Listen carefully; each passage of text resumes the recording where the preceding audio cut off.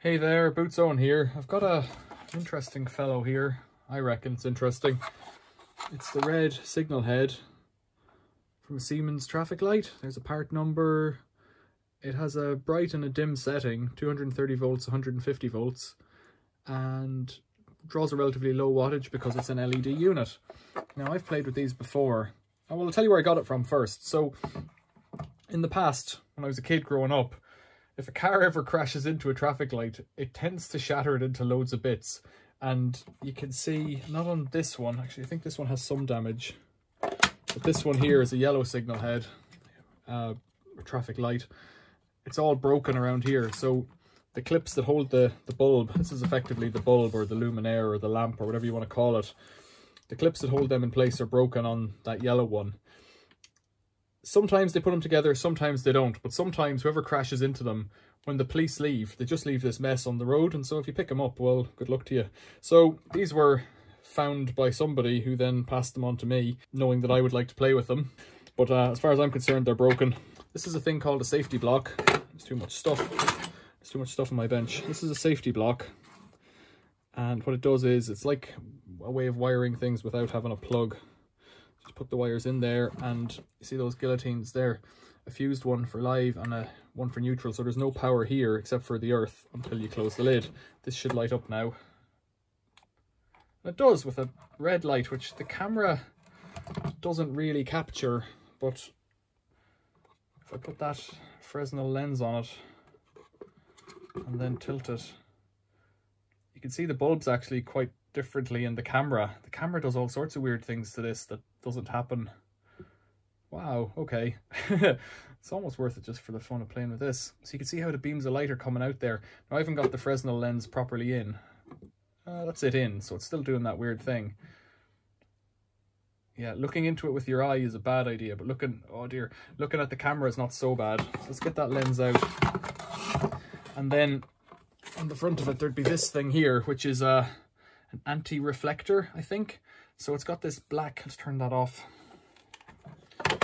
It's got this black pattern printed on it, and that corresponds to these dimples, if you want to call them that.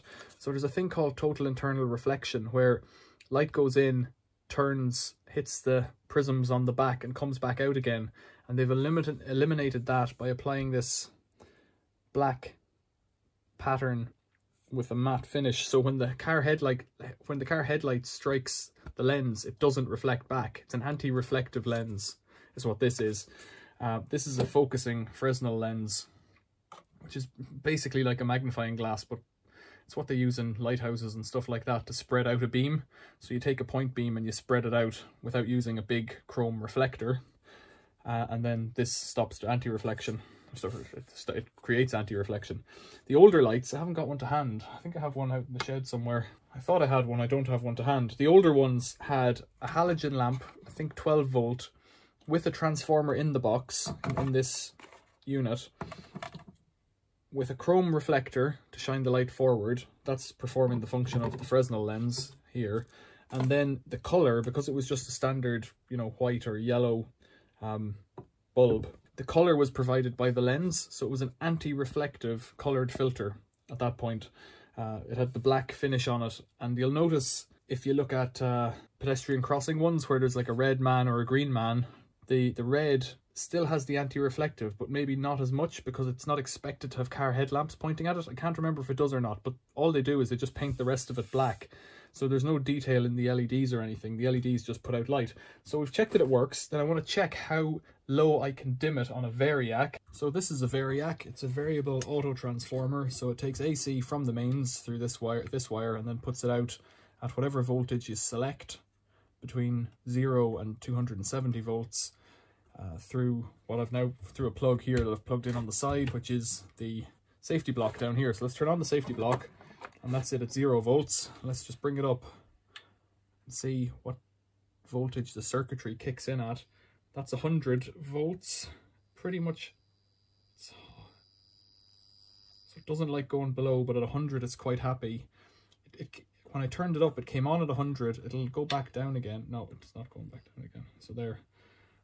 It's got one setting, 100 up to we're nearly at 200 now. and then it comes on to another setting. So it has some kind of regulation there for dim and bright, which is daytime and nighttime setting for the light.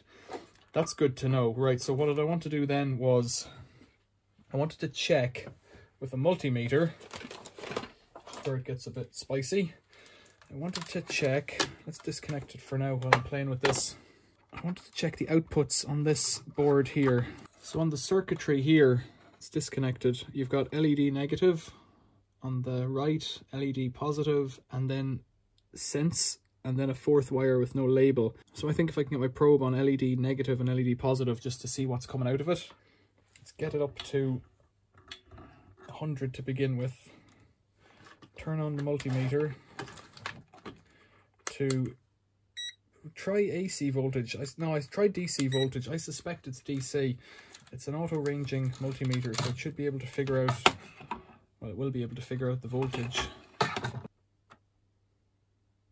And I'm getting an output of 13 volts DC. And let's crank it up to the brighter setting. God, I can't see anything now.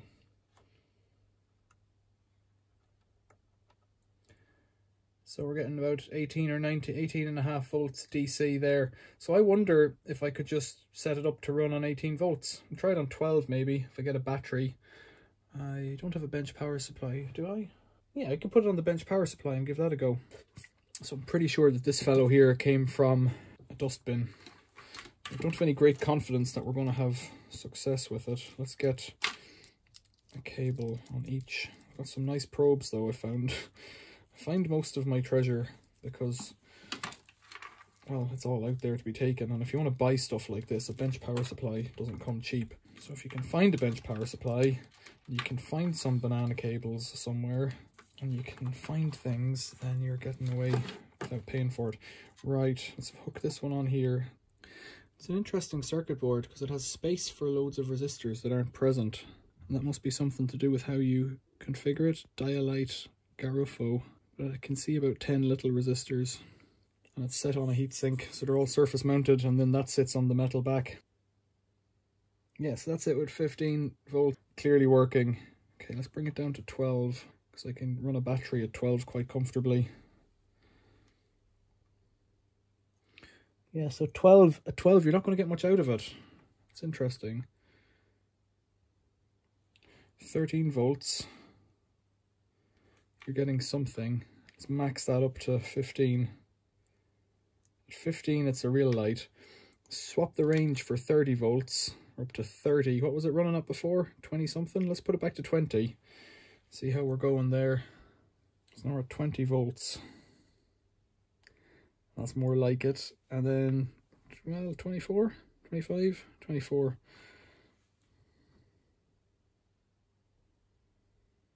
It's also quite bright. So I think we could do a bit of damage like that. The other one is sense and something else. It doesn't seem to say what it is. The sensor is probably something to do, well, I don't know. I don't see a sensor in there. So I don't know what that's about. So I can run it at, let's try it at 12 again.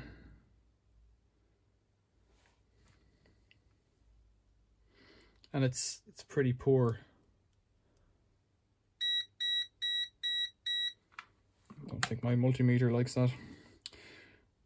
So that's it at 12. So running it off a standard lead battery wouldn't be great, standard 12 volt lead battery. But something like 18 volts there, like a drill battery, that's given the desired effect. And with the Fresnel lens, you see, you've been wondering where I've been going with this the whole time. This is for a bicycle light, to replace or to add a bicycle light to a bicycle. That's pretty good. 25 is probably better. So if you could have some kind of a DC dimmer, which I think I actually have DC motor speed controllers, which should do for this, no bother. That would work quite well. So then, in that spirit, let's gut all of this stuff out of here, because none of that is necessary anymore. So I clearly don't need a signal head, red, amber, green, for anything.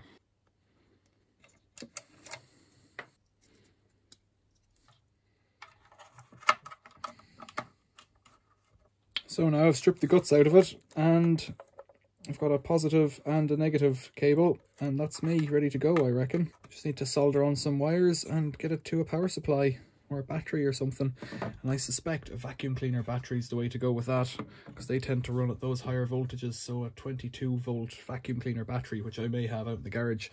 So that would be super.